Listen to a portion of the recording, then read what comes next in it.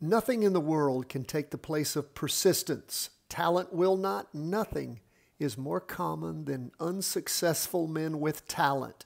Genius will not. Unrewarded genius is almost a proverb. Education will not. The world is full of educated derelicts. The slogan, "Press on," has solved and will always solve the problems of the human race. Calvin Coolidge.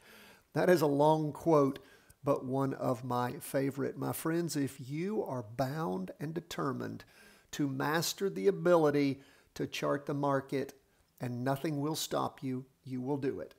And I want to tell you, you don't have to worry about how long it takes for you to get good at this, because when you do get good at it, it'll make up for all the time you ever spent. And all we ask is 10 to 15 minutes each and every day. Let's jump into these charts. I want to make sure there we go. I had it set in a way I could not adjust it here. So what do we see going on with these charts? We see the S&P 500, the NASDAQ 100, and gold up a little bit for the day. Bitcoin and bonds are down. Let's jump first into the S&P 500. And again, market just continues to tick on up. Look at it. Prices above that weekly trend line. We had things, continue to take off. Then we had this doji week with decent volume, but wasn't followed up again by any other down move. It was a little bit of move on the bottom both those next 2 weeks. And then this week, continuing to move up. These are Heikin-Ashi candlesticks. We look at the volume. We're 2 days into this, and it's okay. It's not, bounding up. It could as we move throughout the course of the week. But again, the market just keeps chugging along. This prior 2-day candle, you can see where it had lots of volume, and you can see where it was on that 2-day candle. Primarily, it was in the morning on Friday. That was the Friday-Monday candle. And then, of course, this latest candle that we see is the Tuesday-Wednesday, and not a lot of volume there. So we'll see how much further this market is going to chug along. And heck, it can just, things can just keep going. We've seen that in the world, haven't we? Up 0.29%. Look at where we are on the NASDAQ 100, the tech stocks. And again, we're not reaching the high that was reached on that last candle. We do, however, see the candle that was on the 2-day, sorry. We do, however, see on the weekly candle, a little bitty wick on top. Don't see any wick on the bottom. And again, moving right up. On the NASDAQ, we had a down week the following week after, the week beginning the year. Then a doji. And then last week up, this week up. So up 0.41% for the day, well above on the half-day chart, decently above on the 2-day chart. That is the weekly trend line that we track on all these charts because we trade off the weekly. That's where we do our practice trades. A lot of volume last week, not a big candle there. So again, watching, waiting, seeing how this market's going to continue to chug along if indeed it does.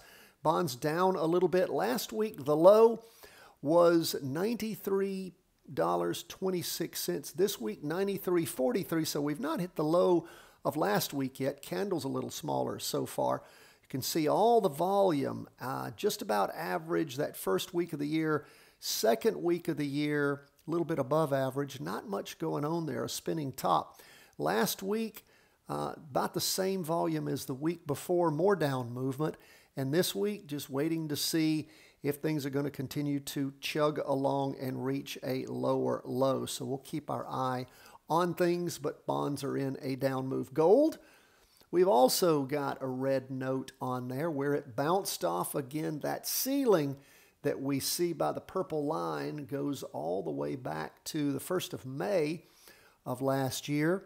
Bounded up and hit it a few times and then moved over below, not reaching the low of last week. Gold's up a little bit, 0.39% for the day, sitting just below the weekly trend line on the 2-day, below it on the half-day. We can see where things have slid along for a few days now, so we'll keep our eye on things, see if gold's going to continue to go down. I'd love to see it catch fire, smash up and break this prior ceiling and just go to town.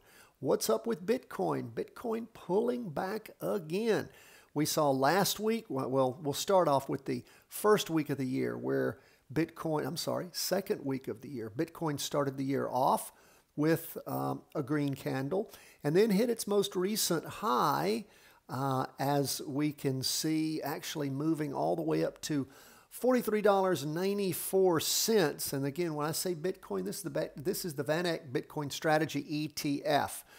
When you look at any of the 24-hour a day Bitcoin charts on these exchanges, the thing that you see is this is, it pretty much tracks decently Bitcoin. The reason we track it here is because it is an exchange-traded fund.